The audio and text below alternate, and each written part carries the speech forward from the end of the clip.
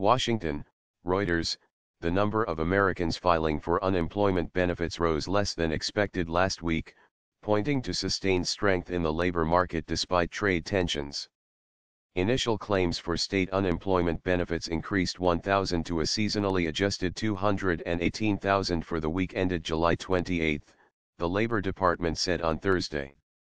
Claims dropped to 208,000 during the week ended July 14, which was the lowest reading since December 1969.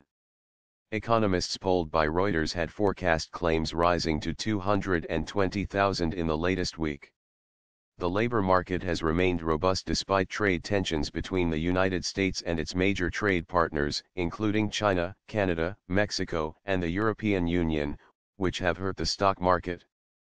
Euro claims had started to move higher in mid-June, leading us to question whether it could be the fallout of protectionist measures, Euro said Bulrana Urasai, an economist at Barclays in Washington. Euro decline over the past few weeks, however, suggests no such effect on labor markets yet. Euro. The Trump administration has imposed duties on steel and aluminum imports, provoking retaliation by the trade partners. It has also slapped 25% tariffs on $34 billion of Chinese imports. Beijing retaliated with matching tariffs on the same amount of U.S. exports to China. On Wednesday, President Donald Trump proposed a higher 25% tariff on $200 billion worth of Chinese imports. Economists have warned that the tit-for-tat tariffs could disrupt the supply chain and weigh on manufacturing. For now, the economy is on strong footing. The Federal Reserve on Wednesday left interest rates unchanged while offering an upbeat assessment of both the labor market and economy.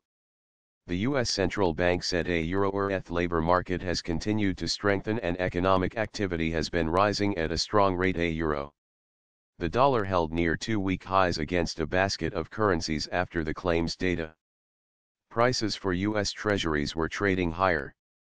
U.S. stock index futures fell amid the escalating trade tensions. The Labor Department said only claims for Maine were estimated last week. The four-week moving average of initial claims, considered a better measure of labor market trends as it irons out week-to-week volatility, fell 3,500 to 214,500 last week, the lowest reading since mid-May. Last week a Euro Trademark's claims data has no bearing on Julia Euro Trademark's employment report, which is scheduled for release on Friday, as it falls outside the survey period. According to a Reuters survey of economists, non-farm payrolls likely rose by 190,000 jobs in July after increasing by 213,000 in June. The unemployment rate is forecast falling 0.1 of a percentage point to 3.9% in July.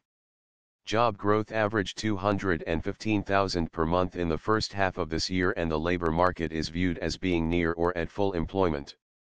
The claims report also showed the number of people receiving benefits after an initial week of aid fell 23,000 to 1.72 million in the week ended July 21.